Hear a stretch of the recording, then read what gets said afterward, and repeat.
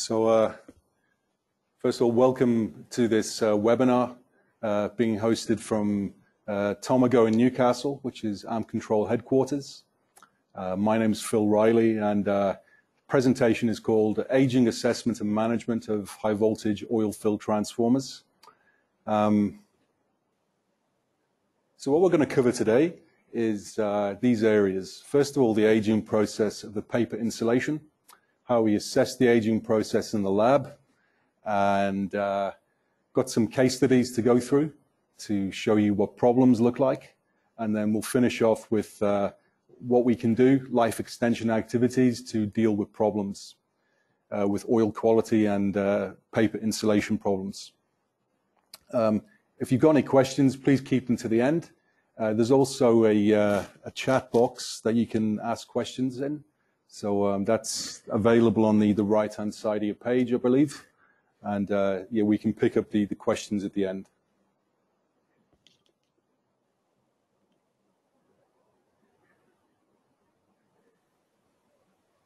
I'll begin with the paper insulation. So there's lots of paper in transformers, and it has a number of very important roles. First of all, it's an electrical insulator. It's also a physical structure within the transformer. So it separates, for instance, the copper windings, and this is a very important role. Kraft paper is still typically used in most transformers. Kraft means strong, and it also refers to the way the paper, or the process by which the paper insulation is made. On the right-hand side, we have a chemical representation of cellulose. So we have repeating units of glucose joined together with a glycosidic bond. And degree of polymerization, or DP, is a measure of the length of these chains. And I'll speak more about DP throughout the presentation. An alternative to kraft paper is the more expensive thermally upgraded paper. And this ages less than normal kraft paper because it's less sensitive to higher temperature, water, and the effect of acid. And this is partly due to the different chemical structure of thermally upgraded paper, and it's produced in a different way. So cellulose paper plays a very important role in the internal structure of a transformer. So we manufacture transformers here in Newcastle in New South Wales, and the photo on the right is of a core of a transformer that we're manufacturing in our factory in Newcastle. And we can see the paper-covered windings, paper-covered leads, the clamping structure, and you can just about see the laminated steel core in the center of one of these windings here. And on the left, I've listed some structural components of items that are included in the winding structure.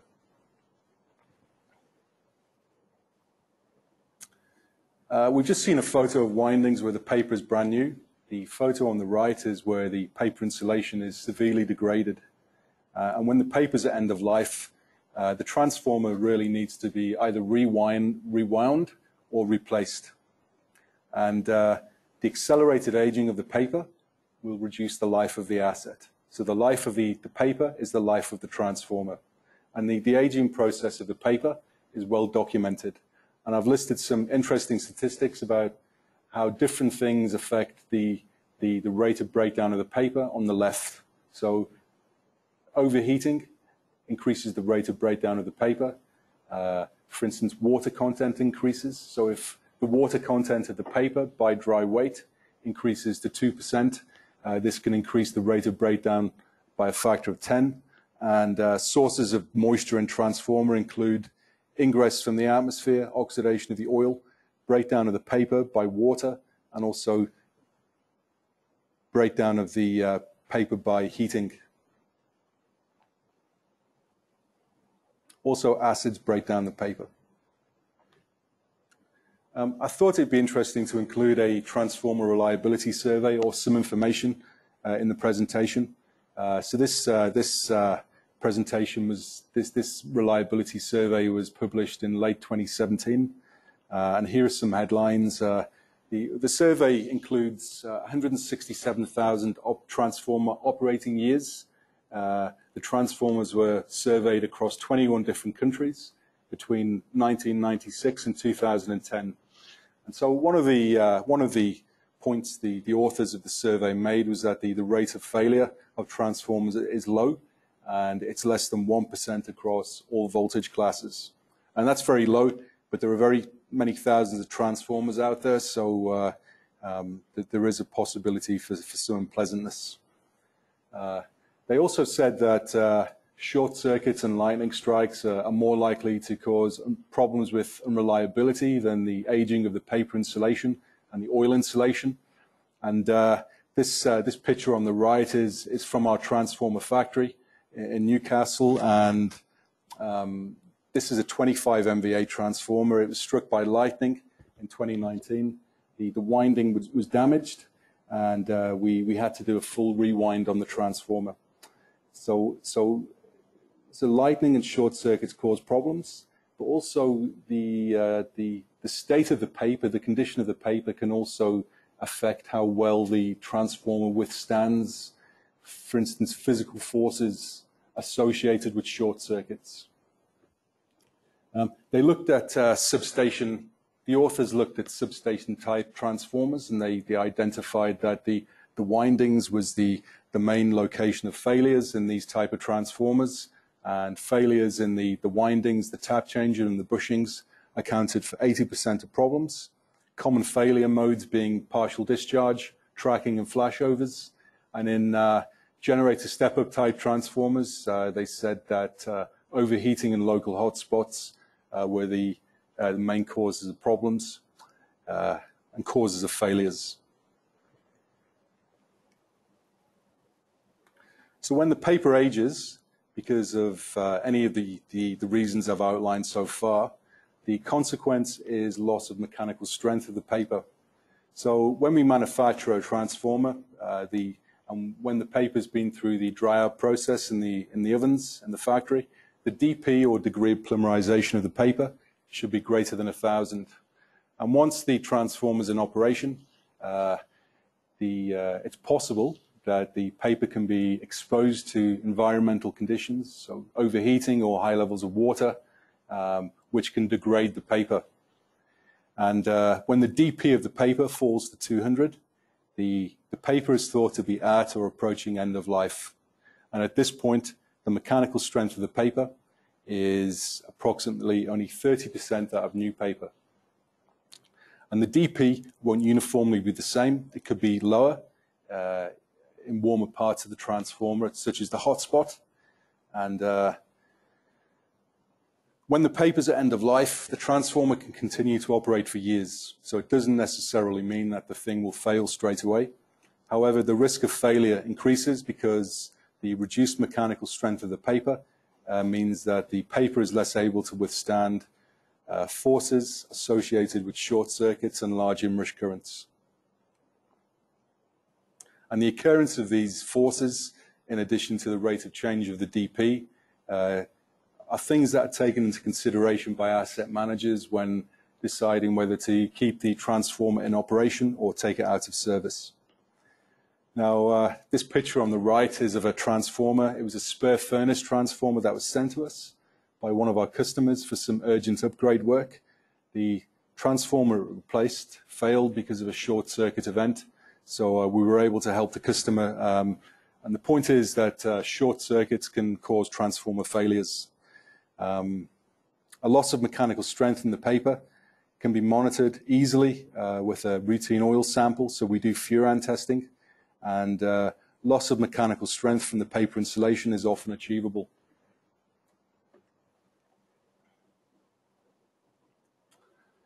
So the electrical insulating properties of the paper are unchanged by the aging process.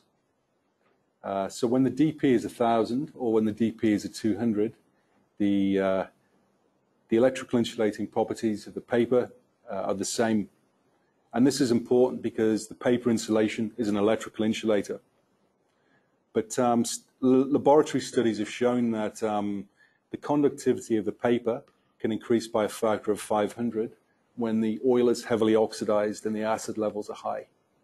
And when the paper's, if a transformer is in a circumstance where the DP is low, say end of life, and the oil is heavily oxidized, we believe that the risk of a dielectric failure is as high as a mechanical failure of the paper. So this is why it's important to maintain the oil in good condition.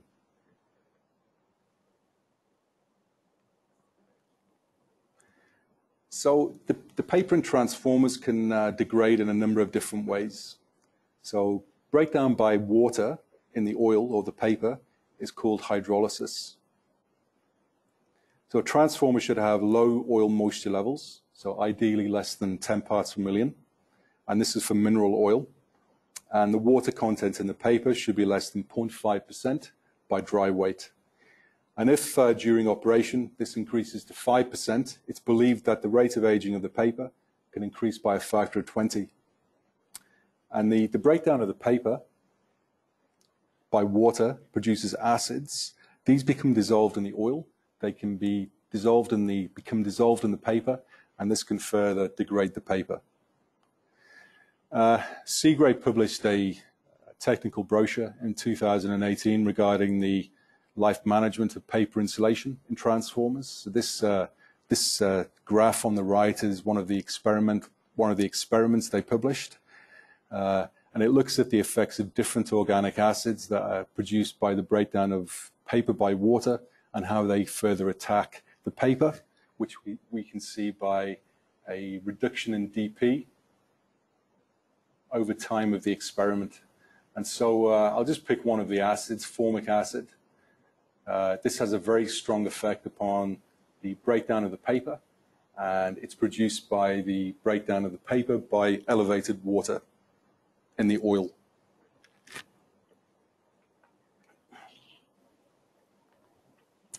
Another mechanism for the breakdown of the paper is by heating, elevated temperature, and this is known as pyrolysis. And a widely quoted statistic is that the rate of aging of the paper is thought to double for every 6 to 8 degree rise in operating temperature.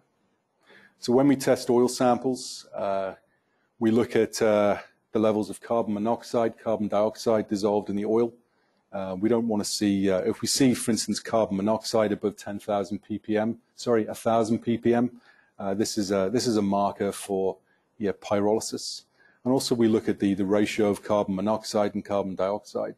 And if the water levels in the oil are going up and the furanic compounds in the oil are going up, which we measure from an oil sample, then this is also a sign or a marker that pyrolysis is occurring.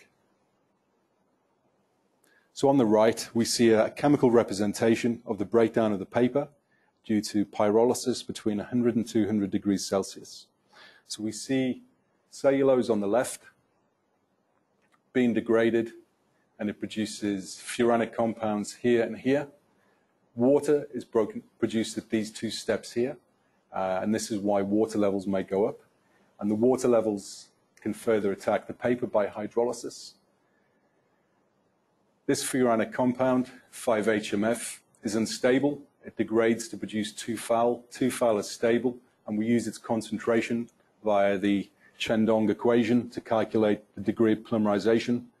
This breakdown product here, CH2O, is formaldehyde. It rearranges to produce formic acid, and as we saw on the previous page, formic acid has a strong effect on the paper, so it further degrades the paper. So heating produces water and acid, which further degrade the paper. So we have a lab here in Newcastle called Verico. It's part of the Ampcontrol group. It's an independent entity within Ampcontrol, and we do oil sampling, oil testing, and regular tests that we recommend for assessment of condition of the paper include water content, furan analysis, acidity, dissolved gas analysis, and particle count. So we look for discrete differences in test data to give us clues as to what might be happening to the paper. So heating, oxidation, breakdown of the paper by water produces water, and so we can see increases in water level in the oil from routine testing. We recommend that you use a 50 ml glass syringe.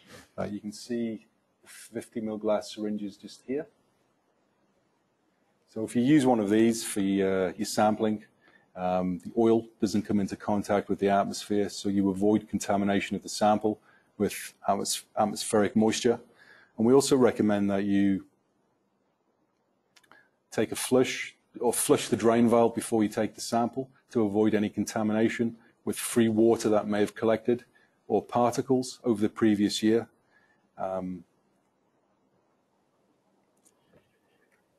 Furan analysis from an oil sample gives us an average estimate of the DP or mechanical strength throughout the paper. Paper hydrolysis produces furans, which can degrade to produce acids. Paper oxidation also produces acids. An acid level is one of the tests that we do for an oil sample. We look at elevated levels of carbon monoxide, carbon dioxide, as I said, for markers for pyrolysis of the paper, and we measure the levels via a test called dissolved gas analysis. And it's important to use a 50 ml glass syringe for this because we wish to avoid losing gases from the oil sample. Also, if we see large increases in particles via particle counting and a reduction in the breakdown voltage, especially in the presence of water, a hypothesis we can consider is that paper is being degraded. And this is because paper breakdown releases cellulose fibers into the oil, and these can affect the breakdown voltage of the oil in the presence of water. This is the first case study. It's a 10 MVA, stepped down from 66 to 11, and it was manufactured in 1986. So I've split the test results into dissolved gas analysis on the left, oil quality in the middle, and then furan testing on the right. So the dissolved gas analysis doesn't indicate any significant problems. There's no partial discharge, heating and arcing. The oil quality levels, oil quality test results are a bit more interesting. So the moisture levels are higher than what I would like. They're still acceptable according to IEC 60422, but they're elevated, so they may be affecting the condition of the paper or having an effect upon the condition of the paper. The acid levels are terrible, and these will be affecting the condition of the paper. The interfacial tension levels are low, which tells us that the oil has breakdown products from oil breakdown and paper breakdown in the oil, and the breakdown voltage is still okay. The furan test results on the right evaluate the condition of the paper. And we can see that the 2-file levels are very high, and these correspond to a DP, an estimated DP of 314, which is very low. So the paper is significantly degraded. Remember that end of life is DP 200 and below. So the risk of failure due to mechanical problems associated with degradation of the paper is evident. And also the heavily oxidized condition of the oil means that there's a possibility or a higher risk of failure due to conductivity of the paper increasing. So a dielectric failure of the paper. So this transformer would benefit from acid filtration. Another case study is a 45 MVA transformer, stepping down from 132, manufactured in 2008. And again, we've got the test results split into dissolved gas, oil quality, and furan testing. So the dissolved gas analysis results indicate no problems, no significant problems, no partial discharge, heating or arcing based upon the numbers on the left. Oil quality results are very interesting. So the water levels are acceptable, less than 10 ppm. The acid levels are questionable according to some of the standards that we follow. And they've increased from 0.03 to 0.06 in 2018. And the interfacial tension levels are only just acceptable for this voltage class. And the DDF power factor results at 90 degrees are elevated. So the interfacial tension results and the dielectric dissipation factor results tell us that there's some contamination of the oil, possibly with products of breakdown of the paper or the oil. And the fear end test results are very interesting. In 2017, the DP was 1,000. In 2018, it decreased to 744. So that's a very big decrease in the space of a year. And I've flagged the rate of degradation of the paper as a problem. So there's an issue with acid level. So this would also benefit from acid filtration to prevent further breakdown of the paper. Just moving into the final part of the presentation, which is life extension. The paper insulation of both of the previous transformers we've just reviewed is in late and early stages of degradation, respectively. So limiting the aging process is a priority for both of the transformers because this will help extend service life. And on the left, I've listed some oil maintenance options that can be considered for this and other transformers where there are problems with oil quality. So each of these either maintains or returns the oil to a state that doesn't degrade the paper insulation. This will prevent further occurrence of paper breakdown, and so theoretically will extend service life of the transformer. The paper insulation can't be returned to a new condition, but the oil insulation can. Reclamation to clear the oil and the paper insulation of acid would be a good idea for both of the transformers we just looked at. The same process can be deployed to deal with elevated water levels. Remember that elevated water increases paper breakdown, or it can. Degassing will reduce oxygen levels and reduce the risk of oxidation of the paper. We can also replace the oil with new mineral oil or with natural or synthetic esters. And it's important to maintain sufficient levels of oxidation inhibitor, as this will prevent oxidation of the oil and development of acid and sludge. So oil is made from or contains organic molecules. They can react with oxygen in the oil to produce byproducts, some of which are less soluble. And these less soluble products will float around in the oil as microscopic particles, as we see in the image below at the bottom. If the problem is not dealt with, the risk is that these microscopic particles can increase in volume until you have large deposits on internal surfaces, including on the windings. The sludge is acidic, so there's a risk that it can degrade the paper. And also it can reduce oil flow around the windings, which can lead to localized overheating, which can further degrade the paper. So one of the life extension activities I mentioned in the previous slide was oil reclamation. So this is a type of transformer oil filtration. It's done when the transformer's online. We maintain a fleet of mobile filtration units. And the schematic on the bottom shows you how we connect one of the filtration units to the transformer through the conservator. And we pump hot oil around 70 degrees Celsius very slowly through the transformer, and this will leach off any dirty oil from the transformer core, from the internal surfaces, and we'll take this, we'll pump this back, pump it to the filtration unit, and we'll do several passes through the filtration unit, and this will improve the oil quality. The schematic on the top shows you it's another view of how the filtration process works. So we bring oil into the filtration unit under vacuum and we heat it, and this dual action reduces water level in the oil and also degasses the oil as well.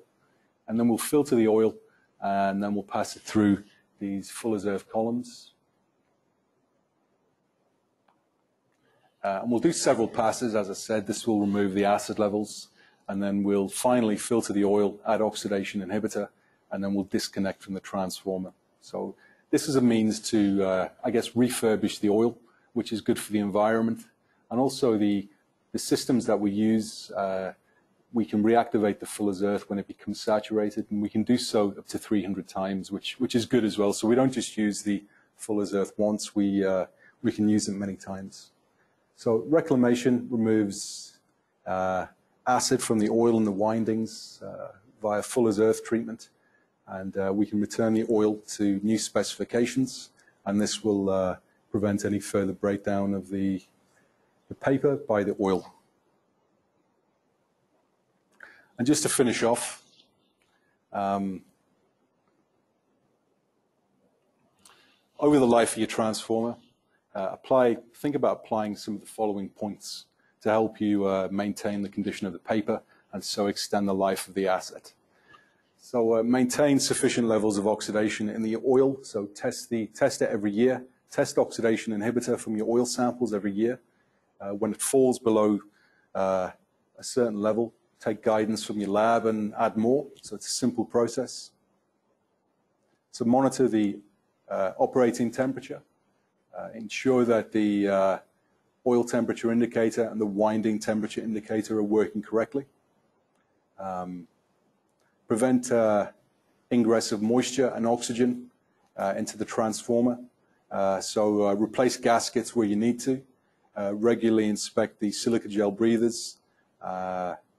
Where there are problems with the oil quality, do filtration to remove moisture levels and acid levels. And if you've got high levels of water in the paper, you can simply attach a trolley filter to the transformer for a week. This will reduce the water levels in the oil. This will draw water out of the paper. And you may have to repeat this a few times, but this is a way to reduce the water content in the paper. And this is important for life extension of the transformer. And an important question to ask is when should you apply the maintenance? When do you do the filtration? Well, I mentioned earlier a technical brochure that Seagrave published relative to the life management of the paper. There's a reference here. I've taken this model. They published this model in their technical brochure, and what they say is do your filtration or your maintenance before the DP falls below 500. So this is something you would measure from your furan testing. They say that what we believe in the industry is that even if the DP decreases, that's okay to a point, but certainly it's not until it's when the DP falls to 500 and 600 that the mechanical strength of the paper becomes affected. So if you do your maintenance before this, you theoretically can prevent this loss of life to the paper insulation and so the transformer. So that's me finished. So I guess I'll hand over now to any questions from the audience. Thank you.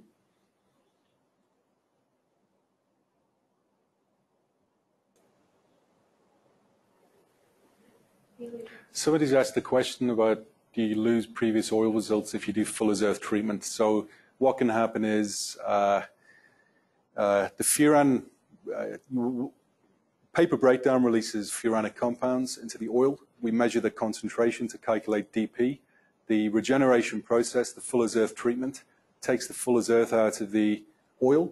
And so for a number of years afterwards, we think up to 6 years afterwards, the furan test data will be affected. And so the paper will be it will appear newer than what it actually is. So what we recommend before you do your Fuller's Earth treatment, actually do furan testing so you've got a benchmark to look back on. Thank you.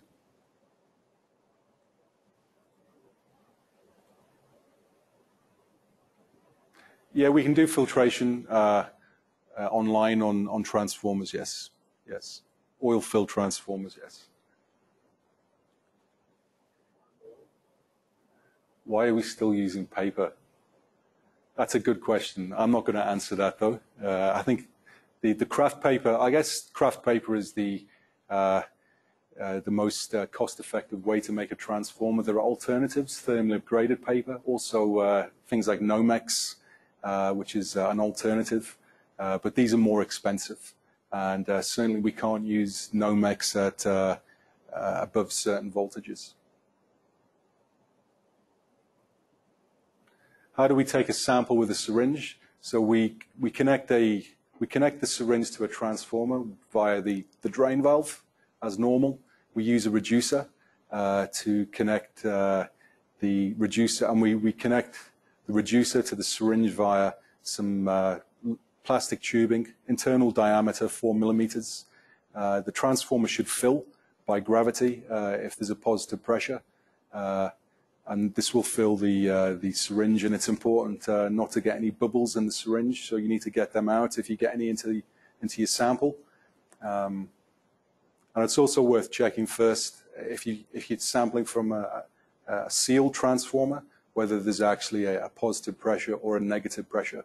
And if there's a negative pressure, you can't take the sample.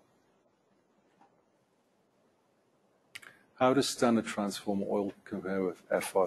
I think, yeah, you mean FR3. So FR3 is a natural ester.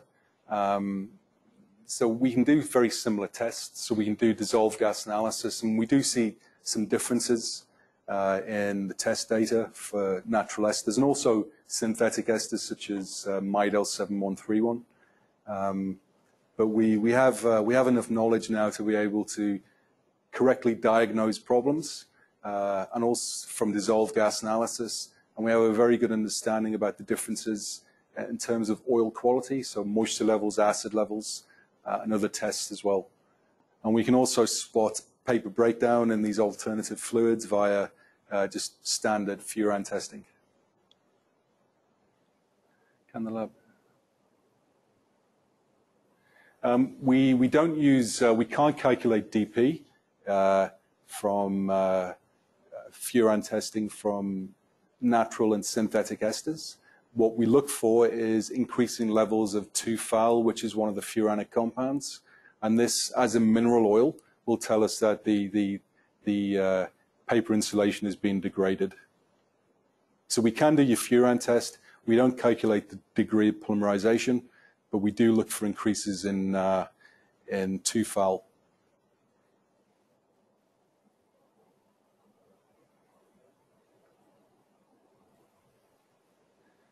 In DJ analysis, what value of nitrogen indicates the condition? Look, with the significance of oxygen and nitrogen from dissolved gas analysis is that it can tell us if for instance, a sealed I use nitrogen and oxygen levels to see whether the seal on a hermetically sealed transformer is degraded.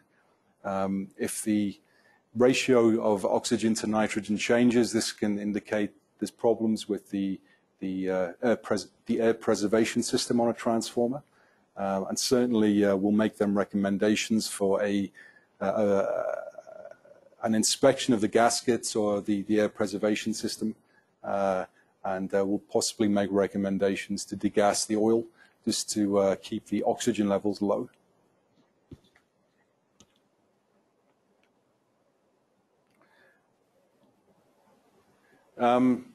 If you add oxidation inhibitor levels to the correct levels, you won't create any negative effects.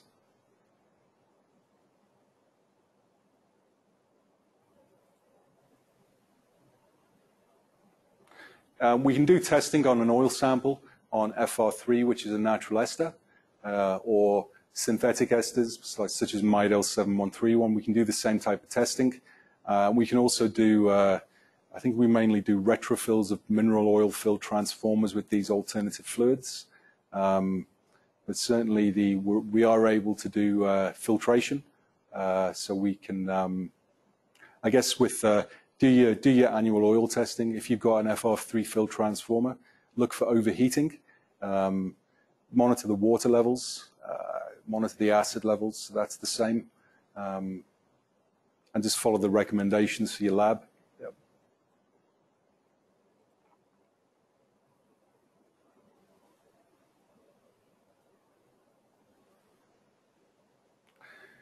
You do particle count testing. I think it's ISO 4406. That's the standard that we use to interpret the data.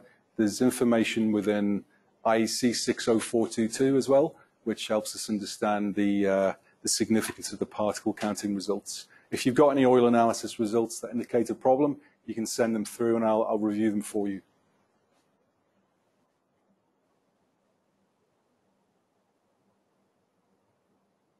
Prevent further deterioration of the oil. I guess it's important to keep the oxygen levels in the oil low.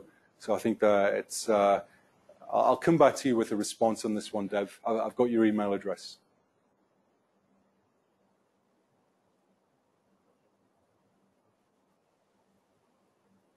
That's correct. Yes, so all of the major transformer manufacturers use kraft paper in their transformers. Cost of furan testing is similar to dissolved gas, so just ask your lab to do your furan testing. It's a pretty complicated test methods such as dissolved gas analysis, so it's a bit more expensive than the likes of moisture content testing, but it's still within $100 per sample. Additives, I guess we're talking about additives in the oil, oxidation inhibitors. I think that's what you're talking about. These prevent, as I said, oxidation of the oil, which can develop into acid and sludge, which breaks down the paper. So the role is they help control the condition of the oil to prevent breakdown of the paper.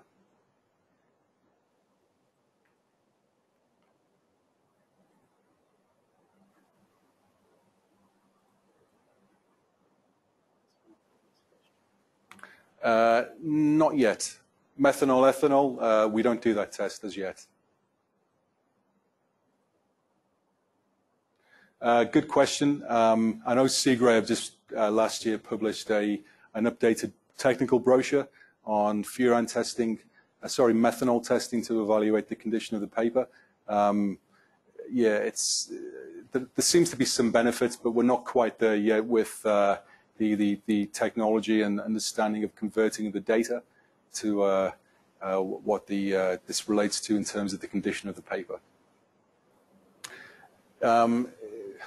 If there was localized heating, would it be detectable in the oil sample? You might see some increases in carbon monoxide and dioxide in the oil, yes. Are online testing devices available and reliable, or should the sample lab testing process be used in all cases? I guess many transformers, certainly larger generator step-up transformers, do have online dissolved gas analysis monitors. These are reliable pieces of equipment, and certainly with these transformers, with these online monitors, it's a good idea just to once a year take an oil sample. It doesn't cost much, and it just ensures that the data that you're getting from your online monitor is correct. I think that's everything. Look, thank you everyone for joining in. Also for your questions. If you've got any lab reports that indicate a problem, my email address is at the bottom of the page, and you can send them through and I'll review them for you. Thank you.